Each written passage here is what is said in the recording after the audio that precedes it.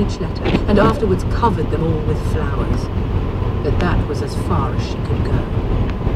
She waited a long time. She was thoroughly disgusted with herself, and finally she got angry and put rubber bands around A, B and C and carried them up to Katri. Miss Kling, those things you said about agreements, that both partners have rights and obligations, look at these. Anna put her letters on the table.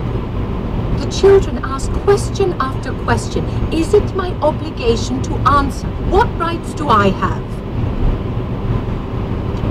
Not to answer, Katri said. I can't do that. But you have no agreement with them. How do you mean agreement?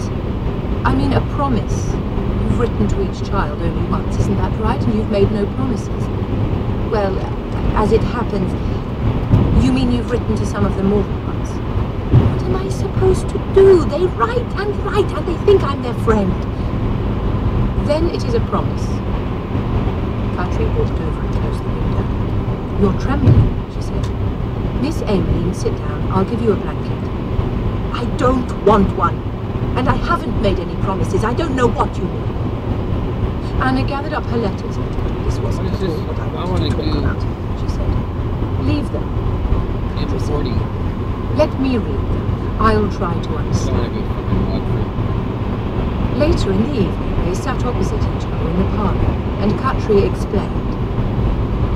I don't think this has to be so hard. The children have things to ask and things to tell, and what they all want is roughly the same. You could have a form letter, a prepared text in photostat. When you need to vary it, you can add a postscript, and of course a personal signature. Photostat, form letter, it's not my style. And what happens if siblings write to me, or children in the same class in school, and they compare their letters? I can't possibly keep track of all the names and addresses. The card catalogue will take care of that, and eventually you ought to have a secretary. A secretary? I repeated, a secretary? Is that what you think, Miss Kling? And what, for example, would she write to all the sad cases? For that matter, you've mixed up my piles. There was A, B and C. Now I don't know which is which. How would a secretary answer, Dear Miss Emmeline, what should I do with my parents? Or, why does everybody get invited except me? And so forth, on and on. It's me they're asking, not anyone else. And for that matter, they're all unhappy in their own way, and it seems to me they have a right to be. I wouldn't be so sure, Katri said dryly.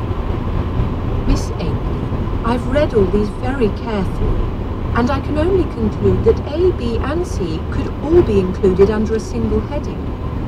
They all want something. For instance, comfort, and they want it as quickly as possible because it's very urgent. These letters could in fact be seen as small attempts at extortion. No, don't interrupt.